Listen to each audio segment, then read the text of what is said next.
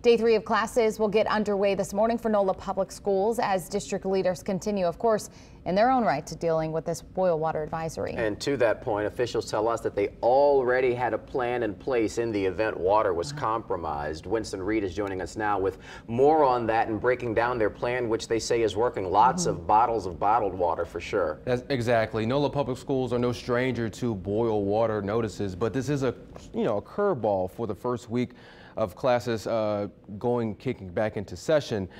During an advisory, the school district limits its contact with all tap water sources. Hand sanitizer is readily available. Water fountains will be blocked off or covered at all schools. The kitchen staff at schools are encouraged to limit its use of tap water as well.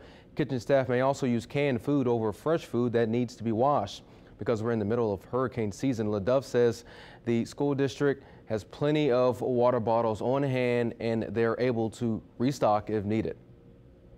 We're looking at it. We work with our CMOs, our charter management organizations, and they have their partners that they ensure that to make sure those water bottles are replenished in time, and just in case we have to have another emergency event where we're going to need those. But as far as the Leah Chase School, our first direct run school in some time, we're going to ensure the district will make sure that they are properly outfitted with enough water. That was NOLA Public Schools Chief Operating Officer Don LaDuff, and coming up at 6, LaDuff will join us live here on WWL Louisiana to speak with our Brandon Walker.